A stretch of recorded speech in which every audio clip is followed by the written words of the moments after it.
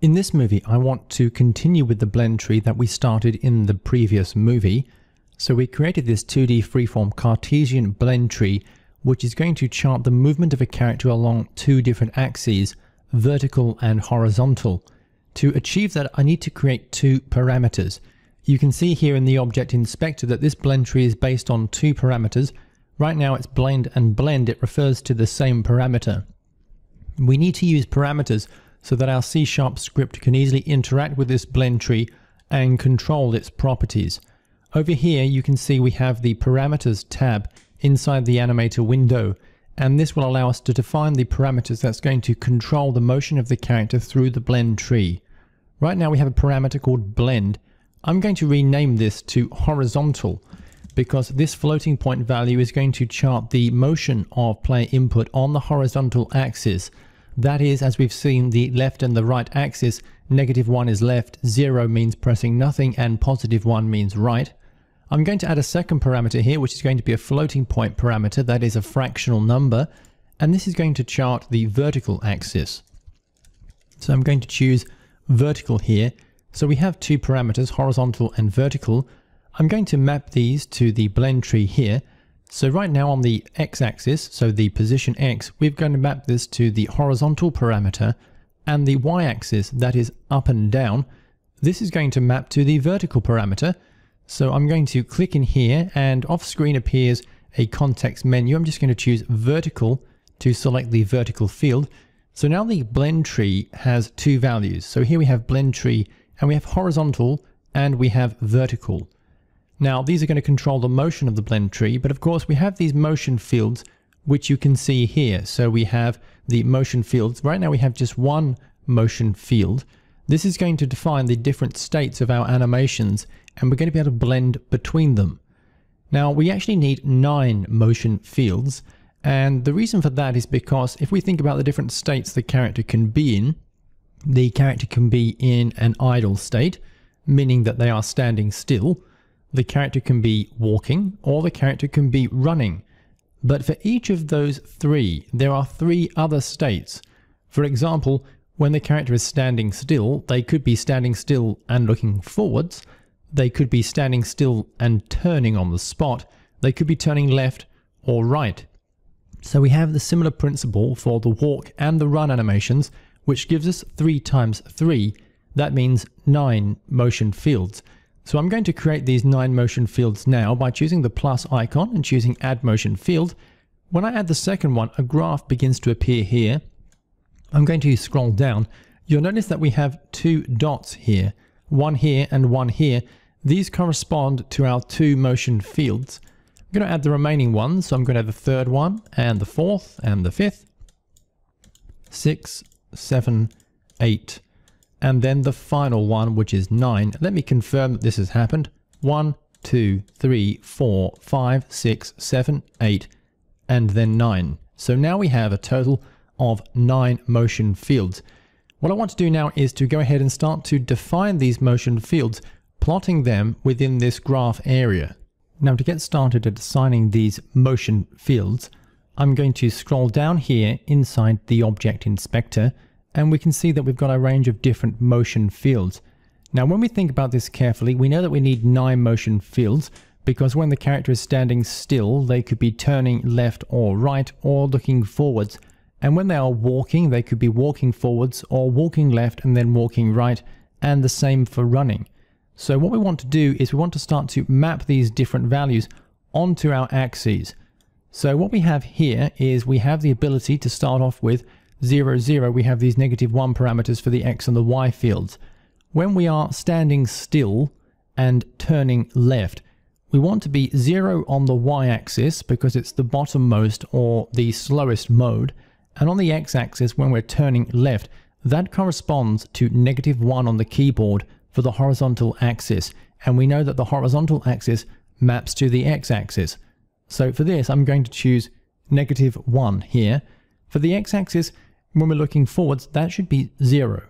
And again, when we are standing still and turning right, the x-axis should be 1. And again, for the y value here, that should be 0. So we have these basic parameters here. Now we want to repeat this process for run and walk. So for walking, again, this is going to be negative 0.5 rather, because it's halfway between 0 and 1. 1 is going to be running. So we're turning left and walking, we're walking forwards, and then we're turning right and walking. And run is going to be 1 for the y-axis here. And when we're turning left, it's going to be -1. When we're walking or running forwards, it's going to be 0. And when we're running and turning right, it's going to be 1. So we have all of these different motion fields. We can see how these look by scrolling up and taking a look at the graph here. So the bottom row here represents standing, and then here is walking, and then the top one is running. This is standing and turning left. That is the middle one at the bottom where the red dot is. Left of that is turning left. Right of that is turning right. If we move up on the vertical axis, we move into the walking range, and then up above that, we walk into the running range. So we have these 9 motion fields on our map. I can move to the blend tree if I need to and adjust, for example, the horizontal and the vertical values. As I do that, you can see the values on the sliders changing for the blend tree, and in the object inspector, you can see the red dot moving between the different fields. This is going to show us how the animations on our character model are going to blend between the different nodes within the blend tree, how much of each animation is going to be thrown into the mix. So I'm going to set these values back to 0 here, so that these are put back to their default.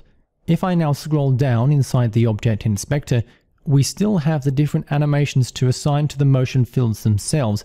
The different fields on the left you can see right now are all set to none because no particular animation is assigned to them.